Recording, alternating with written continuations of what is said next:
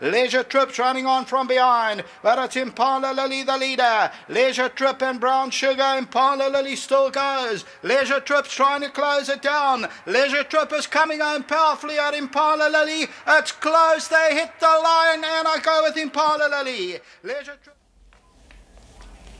That full result was 5-12, 4 and 1. Race number 1. Here the starter reported that Velvet Win, Leisure Trip and Royal Security Baby were all slow into stride, and the veterinary surgeon had no report in race number 2. Then on to the exotics. Race number 2 was the start of the Bipod, the Sea Cottage Saga, 50 years middle stakes. This was over 1400 meters, and in race number 2, Desert Fighter was involved with number 10 on the card, that was Son of Silver, and number 9 was certainly not disgraced, Silence Descends. It was just be close at the line, but the verdict went to number 10, Desert Fighter. Desert Fighter. Cape Laddie's trying to fight back on the inside. Desert Fighter and Silence Descends from Cape Laddie. It's wide open. Running on is Son of Silver from nowhere. Desert Fighter, Silence Descends, and Son of Silver. Oh, it's close. Son of Silver flew at Desert Fighter. Yep, it was a photo finish, 2:10, 9 and 4. That's the way they crossed the line in race number 2. Here the starter reported that Master Archer lost 2 lengths. The veterinary surgeon reported that Aspara, nothing obvious detected. Not striding out left 4 was Waterpout, and Tipo Tinto was examined, but nothing obvious detected. On to race number 3, which was the start of the place accumulator. This was the Delta Airlines 2200. It was a grade 3 over 2200 meters, and this race turned out to be one for the old man. Punta Arenas, who was second in last year's Vodacom Durban July, certainly came well to beat 11, 12 and 2. And Helderberg Blue, Al-Ghadia, Punta Arenas past the 200. Al-Ghadia still leads it, but Punta Arenas, the Centenary's running on, but Punta Arenas will win. Second will go to the Centenary, then Al-Ghadia and Helderberg Blue. I'll repeat that full result, 1, 11, 12 and 2, and Punta Arenas, a 7-year-old, taking his career earnings to well over 2 million rand. In race number 3, the starter reported that Master Switch was restless in the pens, losing 1 length, and the veterinary surgeon just had the 1 report. Kalua Castle reported with nothing obvious detected. Then race number 4, the big one, a massive Pick 6 pool on the day, estimated to reach 15 million rand. I think we got a shade under that, but it was going to be tough to catch the Pick 6 on Vodacom Durban July Day. This was the SABC Gold Vase. It was a grade 3 over the marathon trip of 3,000 meters. Now have a look at this result. We'll talk about it, but the 2 horses in front, they stay on for the minor position. The horse to listen out for will be Inard, under a driving ride by Samanga Kamalo. Kingston Mines and Smart Mart, these 2 are clear of the opposition. 3 Balloons is on the outside. Smart Mart just the leader. Kingston Mines is fighting right back. Smart Mart and Kingston Mines, but Smart Mart's going on, and flying is Inard. Inard from nowhere got up to win it. Inard got up in the shadow of the post. Smart Mart and then Kingston Mines. Well, it was a superb ride, a well-timed ride, a well-judged ride by Samanga Kumalo. But this result was a super effort from the Mike de Kock team, saddling the first 4 past the post, 12 Inard, 13 Smart Mart, 3 Kingston Mines, and running on to nab that 4th position was number 15, Kenan. 1, 2, 3, 4, Mike de Kock. Race number 4, the starter reported that Balance Sheet, Greek Legend and Crime Victim were all slow into stride. Gold Onyx and Royal Security Guard both lost 1 length. Smart Mart was stubborn to load, and difficult to load was Balance Sheet. In the 4th race, the veterinary surgeon just had 2 reports. Balance Sheet, nothing obvious detected, and the same with Crime Victim. Then on to race number 5, which was the start of the jackpot. This was the Gold Circle Golden Slipper, a grade 2 over 1400 meters. Drive, El Hora towards the outside and then Sail. Homeward bound, Final Judgment at the 400. Visuality, Maleficent, she's now got to unwind. She's got a length to make up. Inside the 250, Final Judgment. Maleficent on the inside. Sail's running a huge race and Dawn Calling gets going on the inside. Dawn Calling, Final Judgment on the outside. Sail. Dawn Calling coming home hard. Final Judgment rallies though. Final Judgment from Dawn Calling. Then came Sail, Visuality. Maleficent did not go on. Well, when it comes to these 2-year-olds, you often hear it on your World of Winners teletrack, be it from presenters, trainers or jockeys, how these 2-year-olds can improve much faster than some of their other rivals that have beaten them. And this was certainly a case in question number 5, Final Judgment, as I mentioned, 5 lengths beaten by Maleficent, but she certainly looks progressive and improving rapidly. 5, 3, 12 and 14. Race number 5, here the starter reported the Merry Widow was slow into stride. Intriguing Lady lost 1 length. And then the veterinary surgeon had a few reports here. Maleficent, nothing obvious detected. She was obviously, asked to be examined. Captain's Mole not striding out right. For Zadora, scalped left hind. On to race number 6, the next feature for the juveniles. This was for the Colson Geldings, the Durban Golden Horseshoe Grade 2 over 1400 meters. And in race number 6, this horse called Zodiac Ruler. Have a look at this performance from the Polytrack, winning on debut into a Grade 2 and winning well with Richard Fourie. Through down the middle, Misty Burnham, Zodiac Ruler, Gunners running an absolute cracker, Buffalo Soldier, Zodiac Ruler erupting through, the talk of the town. Zodiac Ruler blew them away. Misty Burnham second, then came Gunner. Well, you're going to have to pencil this horse in. It looks like a serious racehorse, and who knows, we may see him at the end of the month where he could take his place over that 1600 meter trip, the feature for the juveniles on Elan Property Group Gold Cup Day. We'll just have to wait and see. 14, 6, 5 and 2. Race number 6. Well, here the starter reported that Zodiac Ruler lost 2 lengths, slow into stride with Gio's Ponte's Legacy, and Misty Burnham was restless in the stalls. The veterinary surgeon, Gio Ponte's Legacy, nothing obvious detected. The same with Unagi.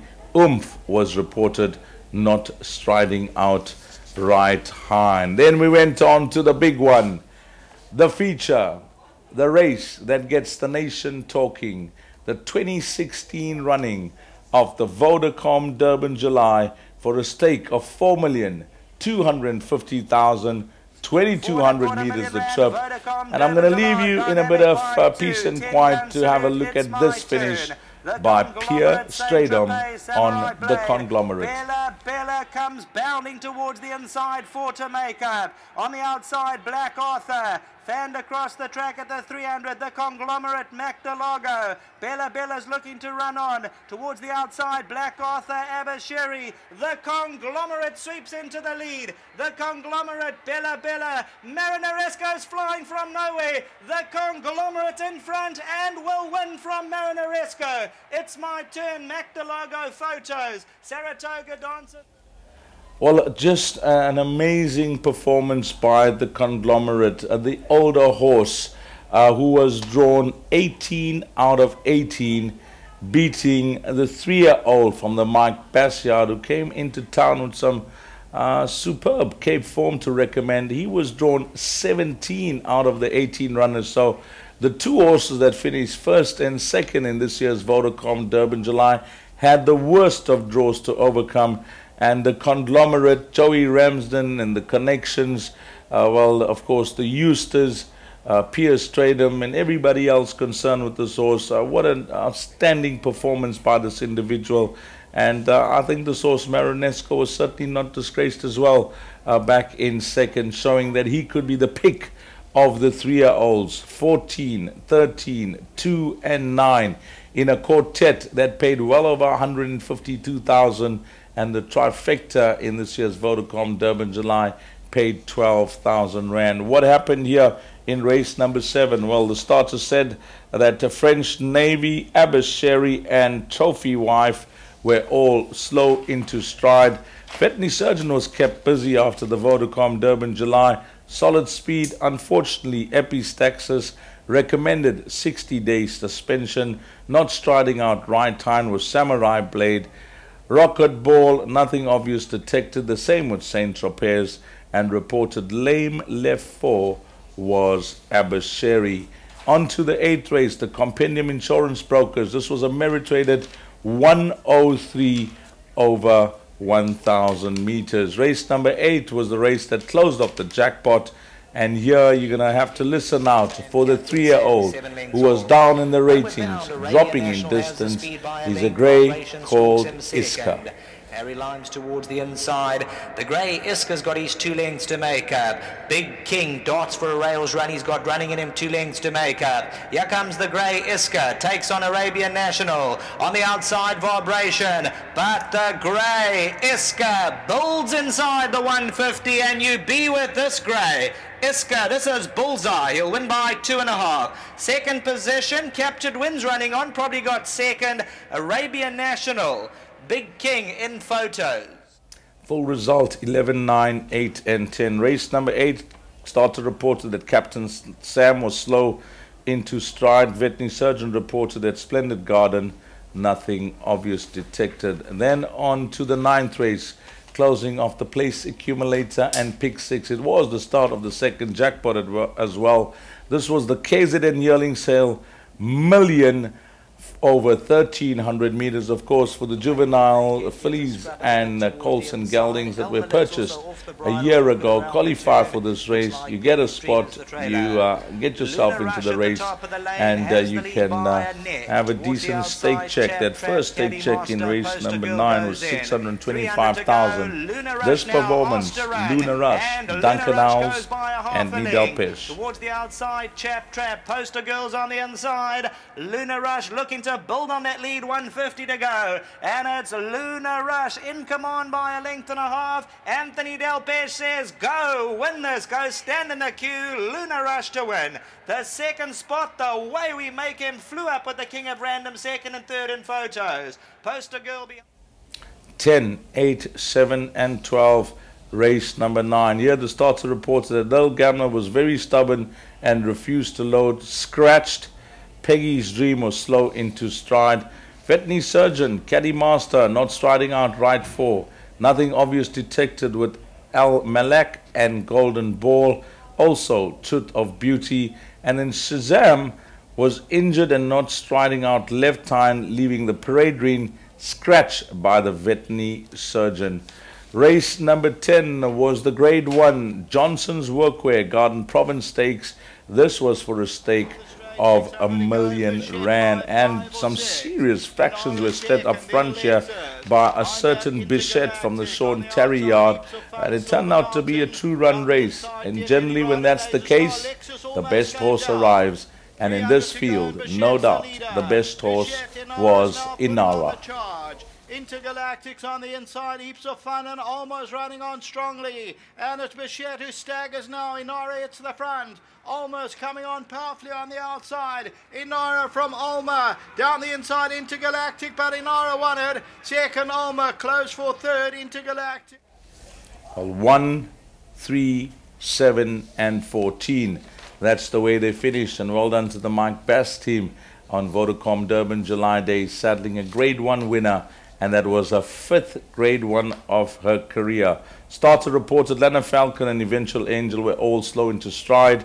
Curvey Brute lost 1 length, and then the Veterinary Surgeon, just the one report, Silver Mountain, who was fancied, not striding out left 4. We don't have Stipes reports for races 11 and 12, but we'll certainly take you through them to the delight of the boys in the Obi van. Race number 11, number 8, which was Red Carpet Captain, straight into the number 1 box, having his first run back as a Cutting edge on gelding. the inside, Al Azrak's in the blue Natal towards the outside, then Captain Swarovski, red carpet Captain Ernie, all running on, so is Captain Chaos. Cutting Edge comes into the lead. Al Azrak, Victoria Ravel, Ernie on the inside. It gets close, anybody can win it. Red carpet Captain comes home to win it. Second perhaps Ernie, third Al Azrak and Cutting Edge. Take note that Budapest was a late scratching. They're also an inmate of the Van Zyl team in the same colors, but this was a superb win for Red Carpet Captain. Then on to the lucky last, race number 12, which was the second second jackpot, the last leg of the second jackpot. Let's get that right. This was over 1,600 meters. Daisy Business Solutions, a handicap, a listed race. Oh, so yeah, this pretty. Nebula on the outside, then Baritone and Big Cat. Top of the lane, 400 to go, Sylvester the Cat. On the outside, Royal Life, Brooklyn Brawler needs some running room. Down the inside is Sail South, King Mumbo's Legacy, and also running on Celtic Captain. Nebula's on the outside. Sail South comes into the lead at the 200 though. And it's Sail South who's gone clear of the opposition. And Sail South's going to win the 12th and last. Sail South has won it. Second place will go to Royal Life, and Baritone runs on to be... Well, a one-horse race, that's the only way you can explain it. Sail South, who was so impressive last time out, followed up with Sean Veal and Brett Crawford to close off the second jackpot and close off the 2016 Vodacom Durban July race meeting. I think we have to say hats off to the operator Gold Circle and of course the sponsor Vodacom for another outstanding race meeting. I worked alongside Sheldon Peters, Paul Lafferty, Andrew Bond, Dave Mollett, and of course in the Obi van today alongside our own Denver Grantham. He was assisted by Scotty Sanet was there for some part of the day. We had Dieter Volberg and Wesley Lloyd as well. To their entire crew, well done. And a race meeting never passes by without mentioning the best cameraman on course. And he is none other than Zane. From myself, Dee's done. And until the 2017 running of the Vodacom Durban July, you take care. Salani Gashle.